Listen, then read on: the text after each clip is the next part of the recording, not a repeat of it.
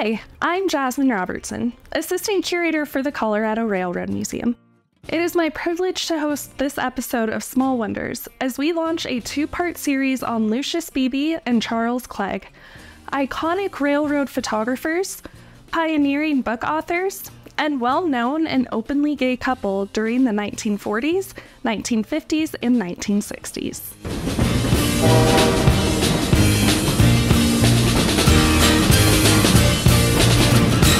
In May of 2023, the Colorado Railroad Museum debuted a joint exhibit with the Center for Railroad Photography and Art entitled The Lens of Extravagance. The center's traveling exhibit, Beebe and Clegg, Their Enduring Photographic Legacy, is on display, featuring 20 photos by the pair. Romance Along the Rails, The Phenomenon of Beebe and Clegg, is the museum's companion exhibit, highlighting Beebe and Clegg's Colorado connections, correspondence, and publications. Together, these two exhibits paint a colorful picture of the extraordinary life and love that Beebe and Clegg shared together. For the first part of this series, we are pleased to introduce to you a video created by the Center for Railroad Photography and Art for the dual exhibits displayed at the Colorado Railroad Museum. This video features not only the many railroad photography and writing accomplishments of Lucius Beebe and Charles Clegg, but also highlights of their touching romance. They lived in a time when gay relationships were not deemed socially acceptable. However, they enjoyed the privileges their social standings brought them. They lived their lives lavishly and extravagantly, attending and hosting parties, owning and living in private rail cars, and going on luxurious narrow-gauge tours. They used their influence to bring railroad photography into the popular realm, and in the process brought important attention to Colorado's vanishing narrow-gauge lines. If you're a fan of railroading and photography, we think you'll find this documentary very engaging.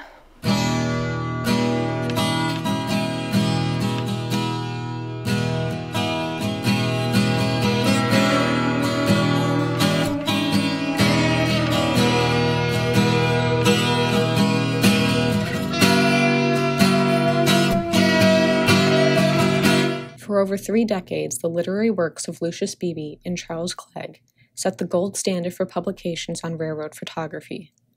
These two individuals were not only authors and photographers, but also historians who specialized in documenting the American West. Their books, along with Beebe's newspaper columns in New York City and San Francisco, and their ownership of the Territorial Enterprise newspaper, played a significant role in chronicling popular history. However, their most remarkable contribution was bringing railroad history and rail fanning into the mainstream consciousness, effectively establishing it as a legitimate hobby and a valuable heritage worth preserving.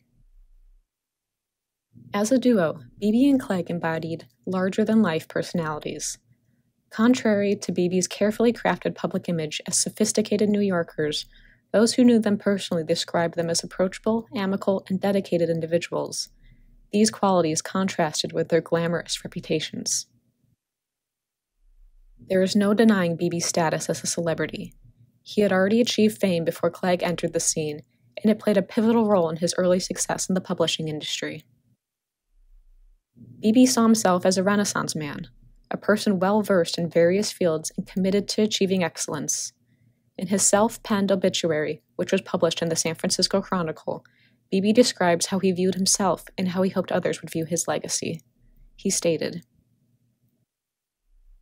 "I admire most of all the Renaissance man, and if it can be said without pretentiousness, like to think of myself as one, at least in small measure. Not a Michelangelo, mark you, but perhaps a poor man's Cellini or a road company Cosimo di Medici. The medieval man and the Renaissance man did a number of things, many of them well, a few beautifully. He was no damn specialist. I like to think that Chuck and I do a number of things that have no special relationship to one another.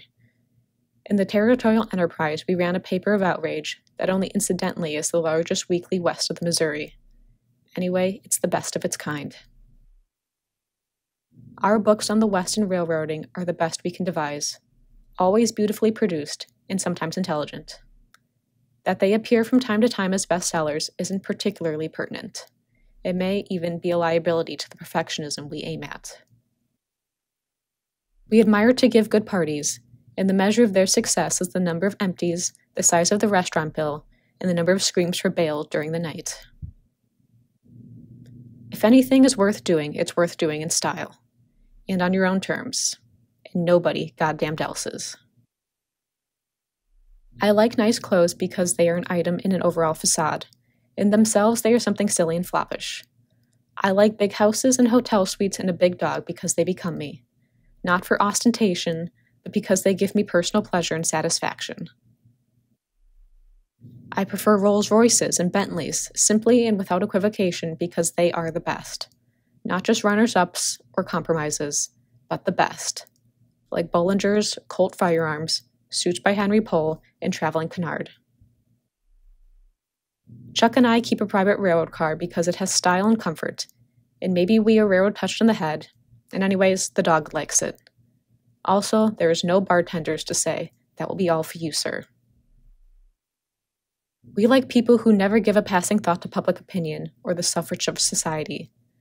Not who desperately antagonize it, but simply are unaware that it exists. We like the Gene Fuller's apophorism. Money is something to be thrown off the back of trains. If we cease to have the money, or the trains either, we've got the memories, and may get good old bits if the competition isn't too keen that day. I like the obits to say, everything he did was made to measure. He never got an idea off the rack.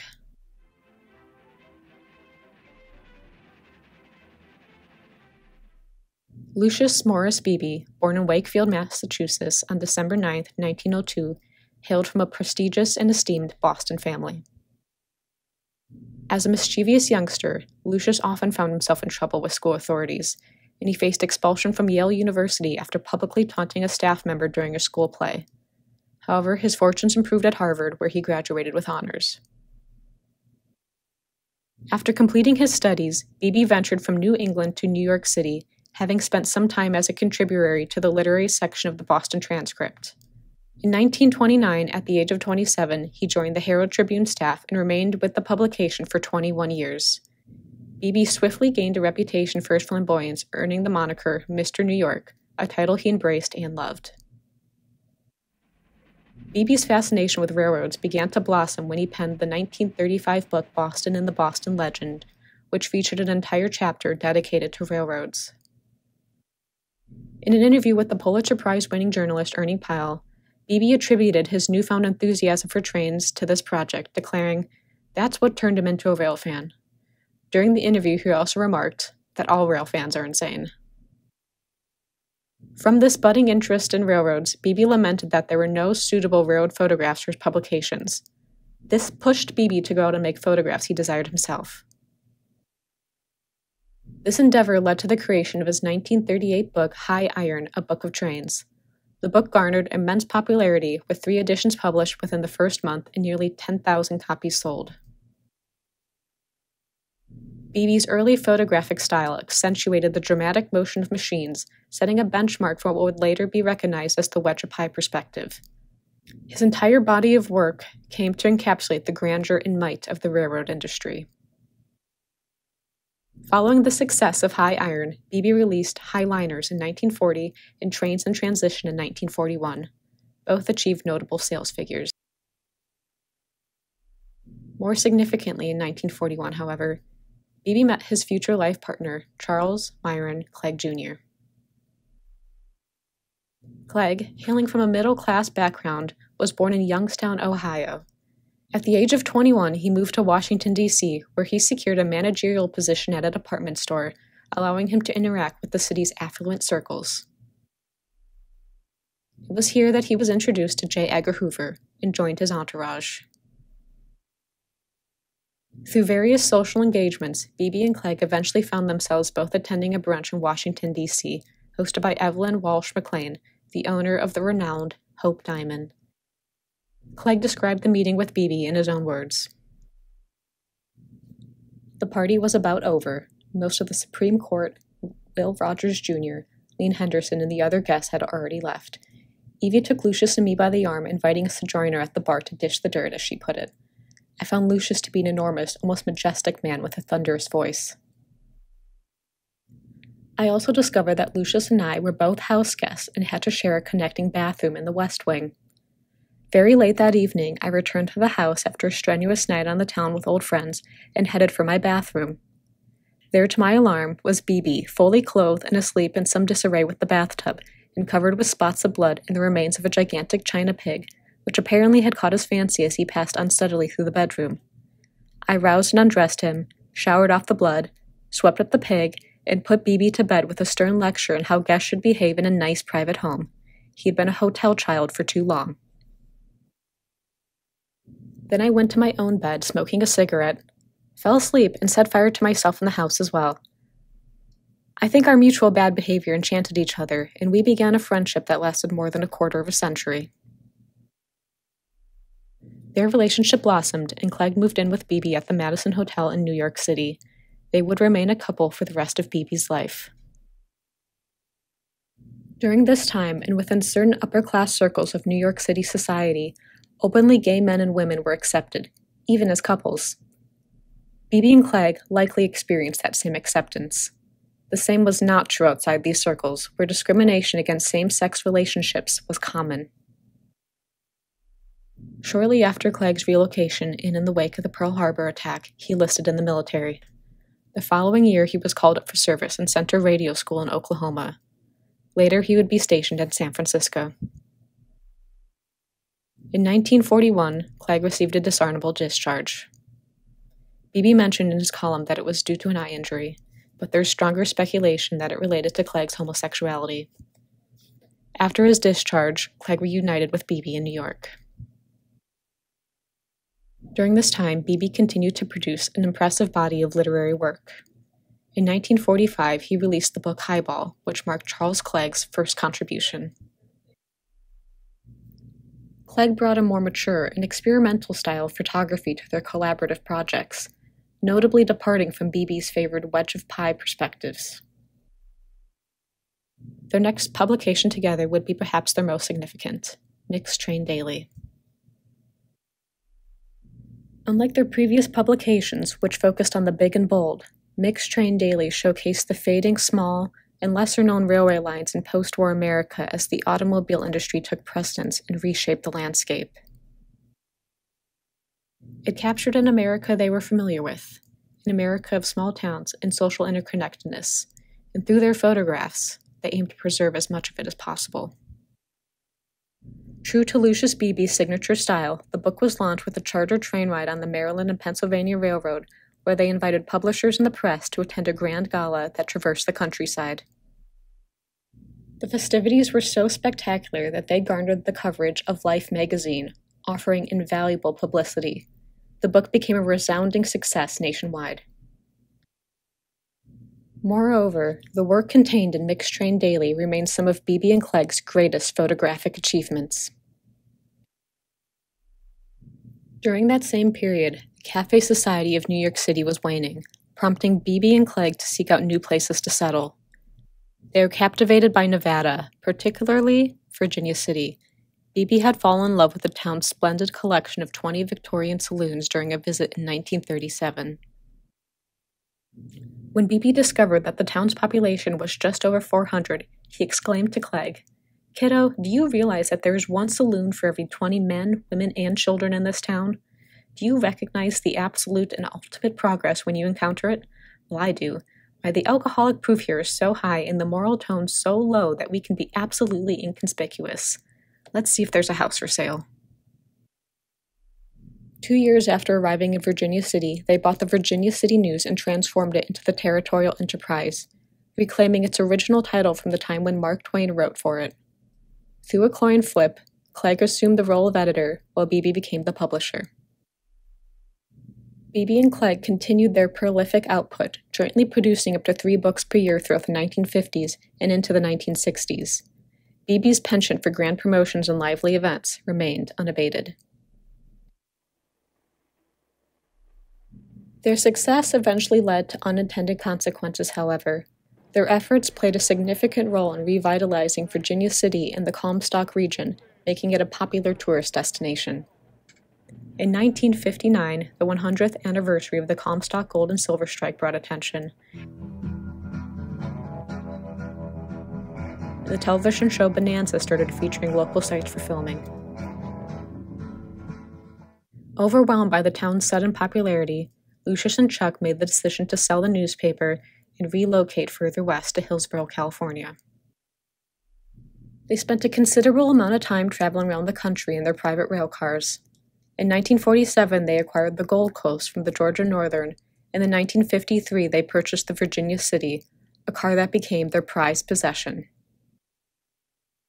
Both cars were extravagantly adorned in a lavish Victorian style and were used for promotional purposes related to their literary works. They also used the cars to transport their beloved St. Bernard Mr. T-Bone Towser. Beebe continued writing weekly columns for the San Francisco Chronicle and several other magazines during this period as well. In February 1966, Lucius Beebe died of a heart attack. He had led a rich and extravagant life filled with indulgences. In the end, those indulgences caught up with him, resulting in bouts of gout and digestive ailments. Clegg went on to finish the 2 books they had been working on before his death, and for more than a year, magazines continued to print articles that Beebe had already written and submitted. Clegg himself died in 1979 from an apparent suicide. He was 63, plus 1 month, plus 1 week. This was the exact same age Lucius Beebe was when he died in 1966. It was Clegg's last tribute to Beebe. The two left an incredible legacy of railroad photography publishing contributions to the historical record, and they did it in style. They enhanced awareness of railroading and Western history in the American consciousness with their life-size personalities, and demonstrated that railroads serve America as an icon of its experience. The closing line of Beebe's obituary in the San Francisco Chronicle read, "I take leave of you with an apophism of the late Michael Aaron, in his own way too a Renaissance man, although he only did one thing well, and that only once. I require very little of life. I only want the best of everything, and there's so little of that." Thank you for joining us for part 1 of this 2-part Small Wonders series focusing on Lucius Beebe and Charles Clegg. We hope you have enjoyed learning about their lives, accomplishments, and their love story as much as we did. We also want to express special thanks and gratitude to the Center for Railroad Photography and Art and their dedicated staff and contributors for an incredible traveling exhibit, for creating this informative and well-produced video, and for all of their efforts to create and maintain a fantastic partnership with the museum. I hope you'll join me for the next episode of Small Wonders for part 2 of the series on Beebe and Clegg, as we explore the Colorado Railroad Museum's 2 Lens of Extravagance exhibits themselves.